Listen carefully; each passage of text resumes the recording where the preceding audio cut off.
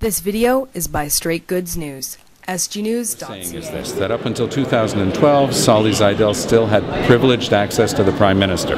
That's clear because he was still bringing his friends to meet the Prime Minister at little fundraisers that they were holding in Montreal.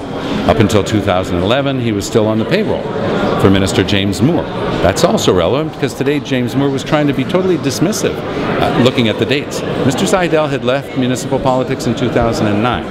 Mr. Moore would have you to believe that he left in 2011, he left in 2009, and after that, the Conservatives were moving him around and presenting him as the real MP for Mont-Royal. He was their star candidate, he was their guy, they gave him a patronage job after the election in 11. So they can't now pretend that the guy wasn't theirs after 2009. He was theirs. They bear some responsibility for allowing this guy to continue to have that sort of access to the Prime Minister, and we're simply asking straight up questions, and the fact that James Moore won't respond says a lot more about the situation than anything else. I'll deal with the case before us today. Saulie Zajdel was a star Conservative candidate.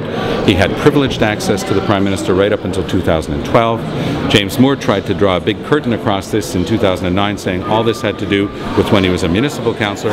Not true. It continued until 2011 when he left. Thank you.